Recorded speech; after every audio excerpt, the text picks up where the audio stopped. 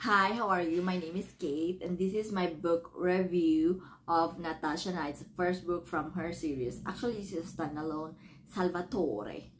Yeah, it's an Italian mafia, and I have a mixed feeling for this.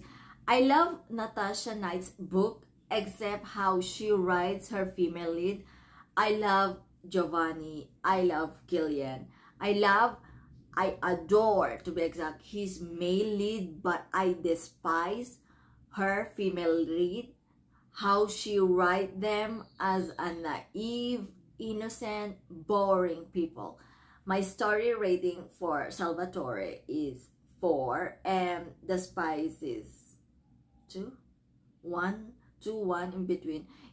This is a dark mafia. There's a lot of trigger warning, but I was expecting more of the spice, and the only reason why I give the story as 4 because I like Salvatore. He is the most unproblematic king mafia in the story, because I just realized all of Natasha Knight's mafia kings are unproblematic, like Giovanni. And although I have read only 3 of her books because, you know, I'm a Rina Kent queen. But yeah, this one. Anyways, this is my review now with spoilers. Sorry, I keep talking too much. Because once again, it was expected that I will be disappointed, but when it hits you on the face, it's different. Salvatore is the second child of an Italian Don. His older brother, Sergio, is supposed to be the one who will inherit their father, but he was by an enemy at the gas station. So, being the second child, he is the one who is inherited.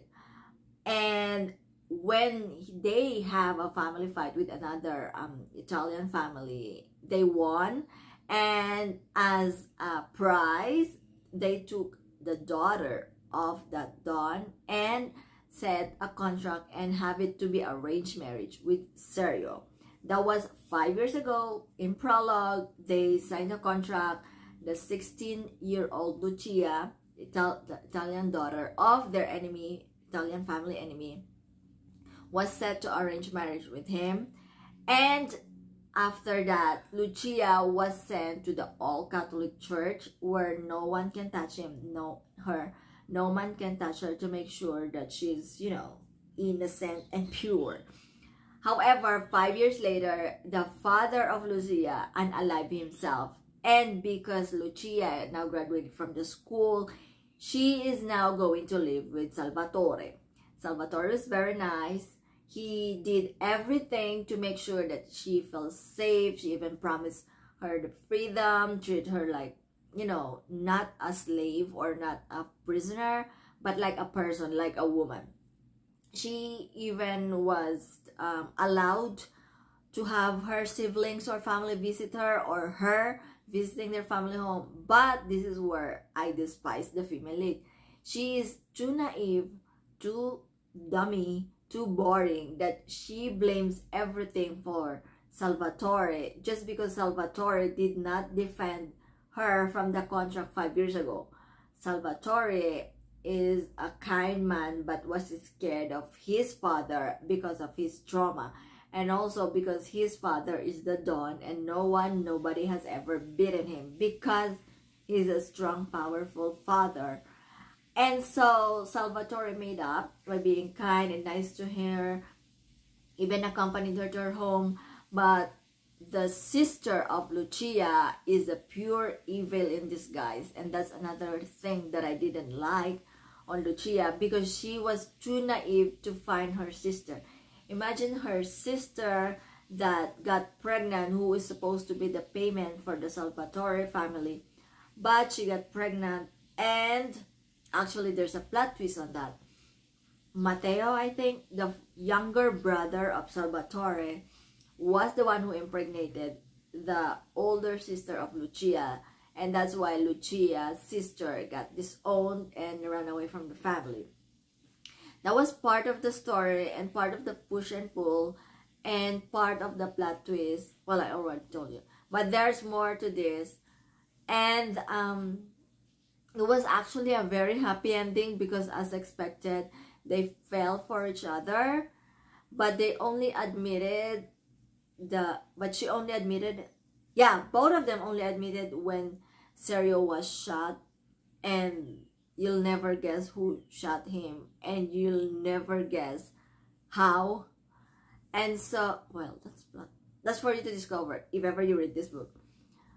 And so it was actually a very happy ending, and they actually both get to live their dreams, a clean life. However, there's something that is holding Sergio from his new life.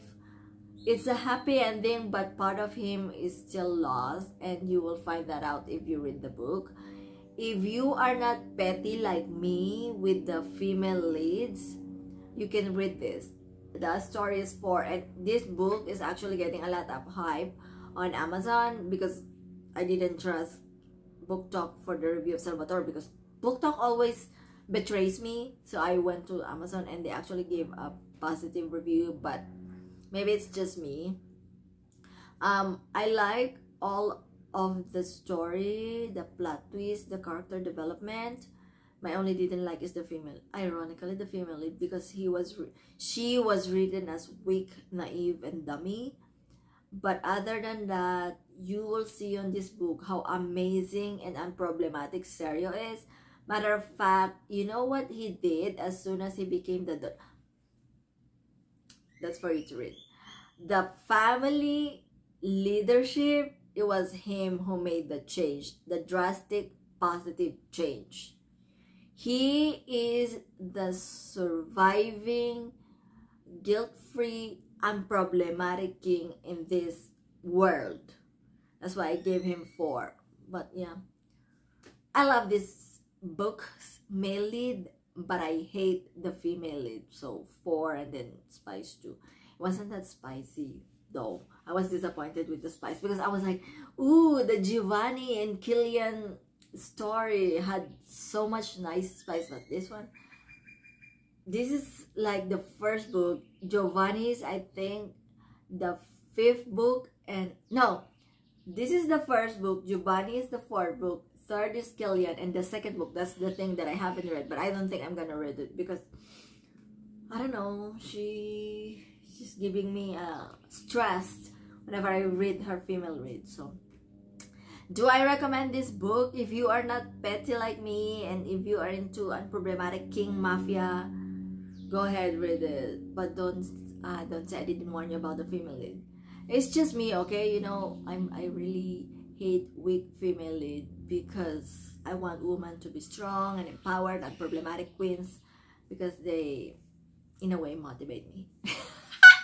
Anyways, thank you very much for watching. Please do like and subscribe, and I see you on the next book, because this week I've read like 4 books. Yeah, I devoured all books as quick as I can, because, you know, I want to escape the reality. Other than that, goodbye.